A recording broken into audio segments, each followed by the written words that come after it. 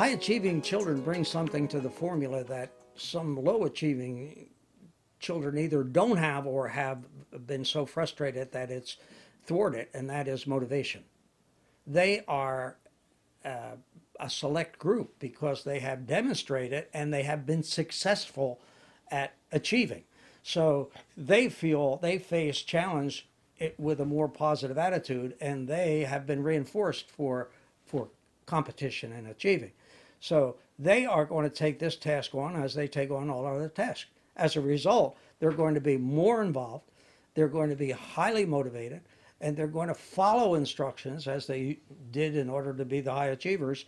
And chances are they're going to get results quicker and faster than those that are plodding along. And it's sort of a no-brainer, pun intended. Can they still make substantial improvements? Oh, absolutely.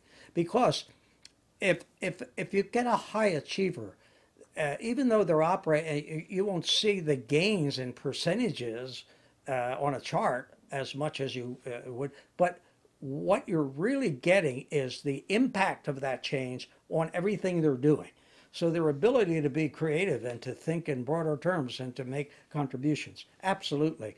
They are probably the ones that gain, I would say most, because everyone's needs determines what's the most important thing. But when you see the result of the time and effort put in, I think with the higher achievers, you get a bigger bang for your buck in terms of output.